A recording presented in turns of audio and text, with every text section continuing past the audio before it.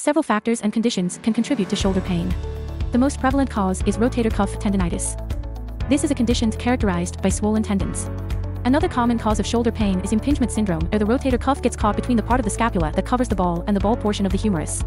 Sometimes shoulder pain is the result of injury to another location in your body, usually the neck or biceps.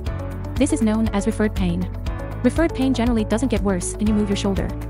Other causes of shoulder pain include arthritis, torn cartilage, torn rotator cuff, swollen tendons, bone spurs, pinched nerve in the neck or shoulder, broken shoulder or arm bone, frozen shoulder, dislocated shoulder, injury due to overuse or repetitive use, spinal cord injury, heart attack. You should contact your doctor if you experience fever, inability to move your shoulder, lasting bruising, heat and tenderness around the joint, or pain that persists beyond a few weeks of home treatment. If your shoulder pain is sudden and not related to an injury, call emergency immediately.